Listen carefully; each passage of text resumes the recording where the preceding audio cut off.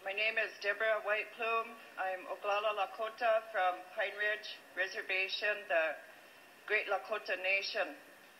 I'm here today to tell President Obama, the Great White Father, and the government of the United States of America that we do not want this pipeline in our 1868 Fort Laramie Treaty territory, a treaty that was ratified by the United States Congress, a legal binding international document of law.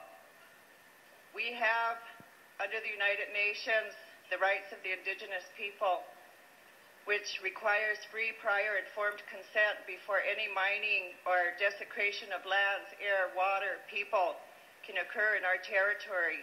We did not give free, prior, informed consent for TransCanada to bring this pipeline through our beloved Mother Earth in our area of this country. This pipeline will cross our water pipeline on the Pine Ridge Reservation, Lower Brule Reservation, Rosebud Reservation. These are the only Lakota people on Mother Earth.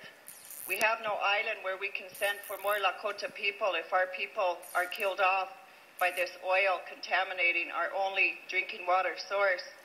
This pipeline will cross hundreds of surface water, river, water. We believe that it is against Mother Earth, it is against our sacred water. We cannot have this pipeline in our territory. We are human beings, the two-legged. We live with the four-legged, the winged, the standing silent nation, the plants. We are part of the environment. There is no line separating human beings from the environment. I stand here today to ask the Great White Father to say no to this pipeline, for him to defend our people, defend our water, defend our land, defend our animals and our birds and our plants. Say no to this pipeline that is killing the people where the oil comes from, of the First Nations in Canada. This is genocide for First Nations people. The American people should not have to choose between jobs and wrecking the environment forever for our 7 coming generations. So I ask you all to remember the word, mitakuye oyasi. It means all my relations. We are all related on Mother Earth. We all need to stand together for Mother Earth now, because Mother Earth is crying.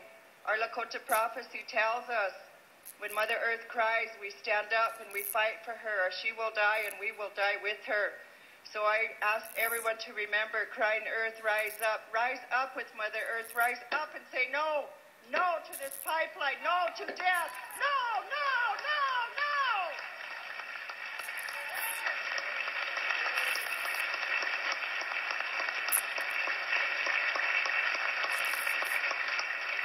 Thomas Meyer, please.